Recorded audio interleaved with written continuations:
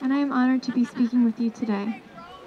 At age 13, I am fortunate to have the opportunity to voice my concerns about wireless radiation and speak up for my generation.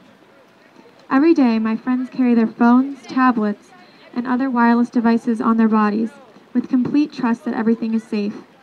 But I decided to do some further research, and I was surprised to find that no one has ever claimed that the levels of wireless radiation we are exposed to daily are safe.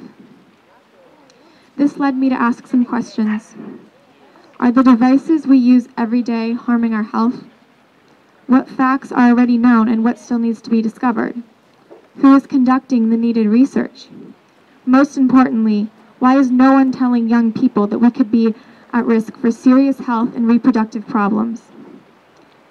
I'm here today to say my generation has a right to know. We must know the truth about the risks we are facing with cell towers, routers, and multiple devices around us all day and night. So today,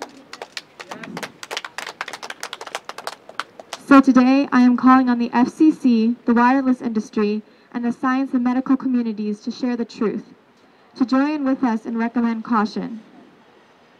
I am asking for more extensive, unbiased research. I am asking our guardians to teach kids how to use tech with reasonable precautions to minimize exposure.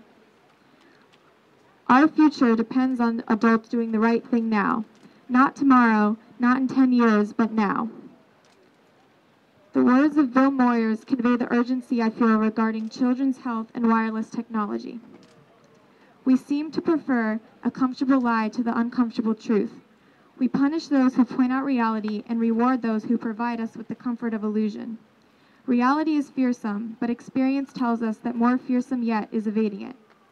Thank you for having me here today to share my concerns. The time to act for children's health is now.